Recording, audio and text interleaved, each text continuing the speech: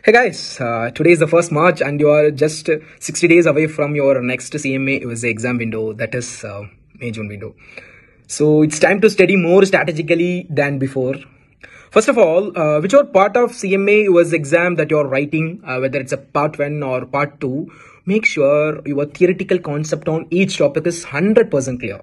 Secondly, as you know, more than 70% of your CMA exam is based on MCQs. So solve MCQs as much you can from any resources as you can collect. So, basically all renowned publishers, may it be Hawk, Gleim, Sargent, Wiley, have that 30 to 40% of the question are all common as they are all given by CMA USA.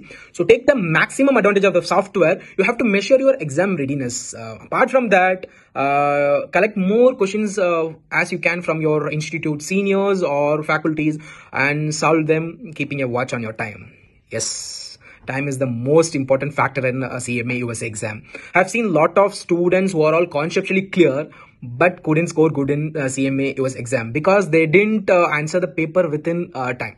So time-bound practicing is very, very important. Thirdly, how to handle essay questions in CMA US exam.